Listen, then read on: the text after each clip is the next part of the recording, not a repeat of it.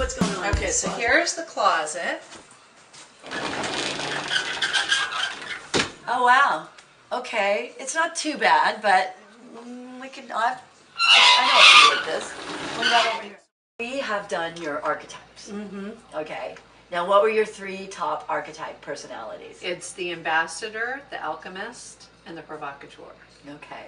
And I totally get that about you.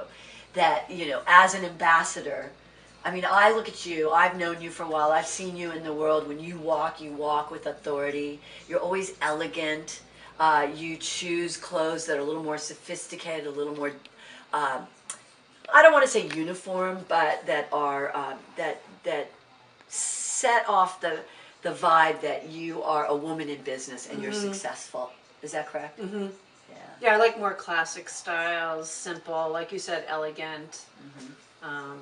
And as an alchemist, I know you as you're a designer. Mm-hmm. So it's all about the vision and the magic of the vision and taking something that's nothing and turning it into something. That is. Right? And I kind of like to do that sometimes with dressing. Like I'll think of putting an outfit together.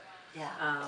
With stuff that's in fashion now. So mixing the magic, creative part of you in with the authoritarian, the ambassador woman of the world, right? Right. Okay. And then the provocateur, dressing a little sexy sometimes. Showing, you're not afraid to show your femininity. Right. Well, you are a goddess. Yeah. And also appropriate to the occasion. Right. So if you were going out at night, you would probably wear something a little more provocative, feminine, exactly, things like that. Yeah, just depending on the night. Yeah, exactly.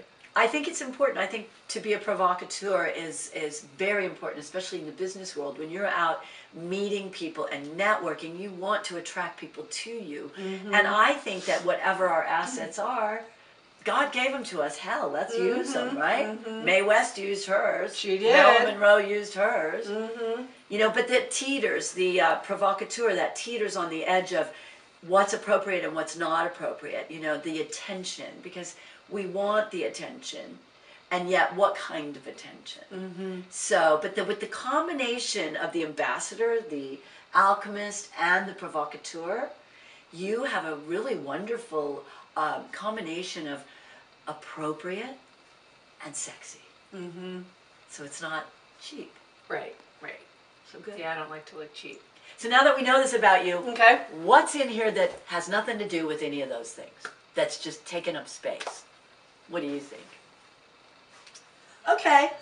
Are you ready to part with some things? I am. Okay. I am. We're going to get to town. Okay. The first thing Mary Jane has completed my programs on finding your own fashion icon personality archetypes, so she understands who she is as a fashion icon and how she wants to present herself in the world as a confident and successful woman.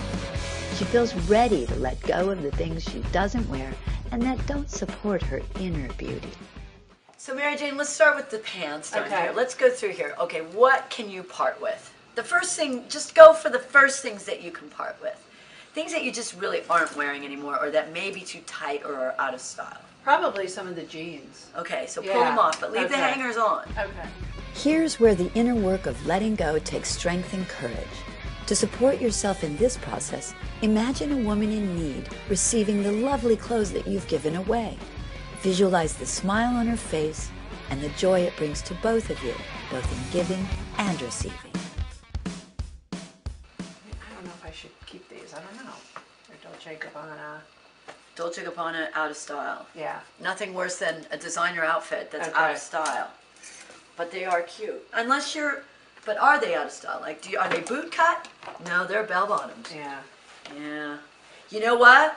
Do you have a charity that you like, or a friend, or a swap that you can go to where you can get some good value? There's an organization here in Orange County called Working Wardrobes, and they help underprivileged women dress for success. Oh yeah. Yeah. Do they give you a tax receipt? They do. Can you use this tax receipt for your business? Yes, I can. Yeah. So would you feel good about helping another woman dress for success? Great. Yeah.